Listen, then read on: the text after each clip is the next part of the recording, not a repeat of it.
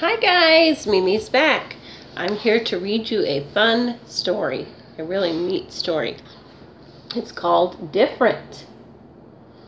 I really think this has a good moral to it and a good story. It's by Michael Buxton. Are you ready? Someone was hiding near the lagoon. It was a flamingo called Flo. There she is. Flo never joined in. She felt like she was too different. Oh, poor Flo. My beak is too big, thought Flo. You think her beak is too big? Beaks are amazing, said the other birds.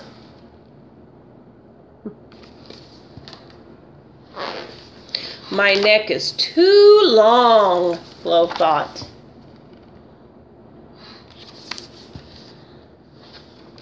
Long necks are wonderful, said George. What kind of animal was George?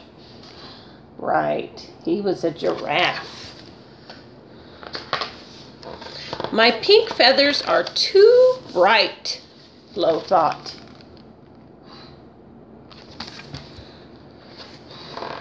Bright colors are beautiful, said Sam, Frankie, and Pete. Let's see. Maybe this is Sam. What is Sam? Right, a snake. What is Frankie? A frog. And Pete is a peacock. They have bright colors, don't they? My feet are too big, Flo thought.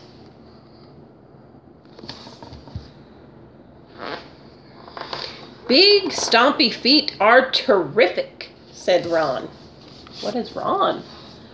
Ron is a rhinoceros, right? Thanks to her friends, Flo thought she was very lucky to be different. Oh, I like that.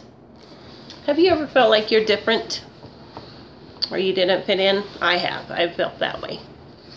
I think as I got older, I realized our differences make us special, and they make us who we are.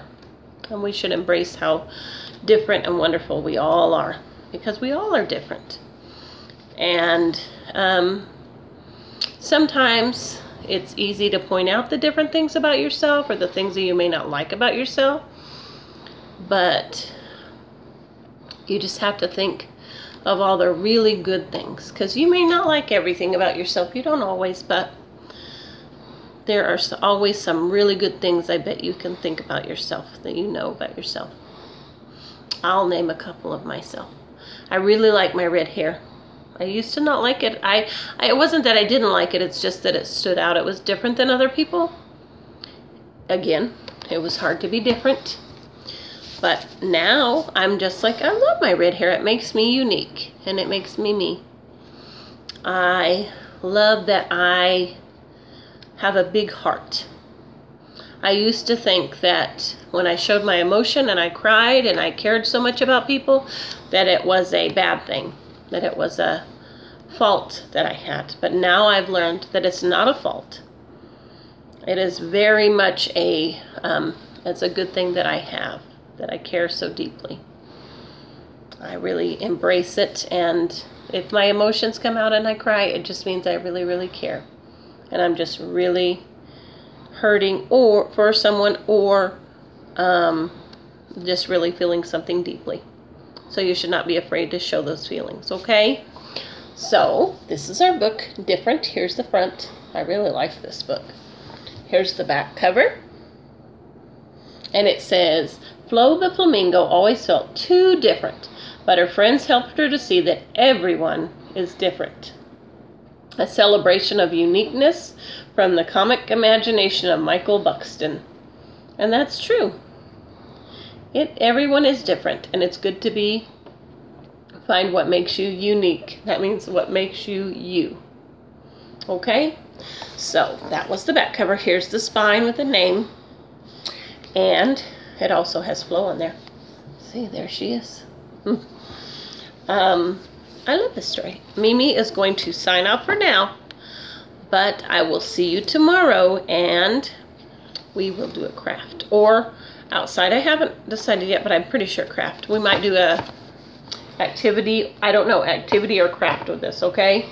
I have an idea with this, so I think we may do that, okay? I will see you tomorrow on Mimi's Adventures. Bye.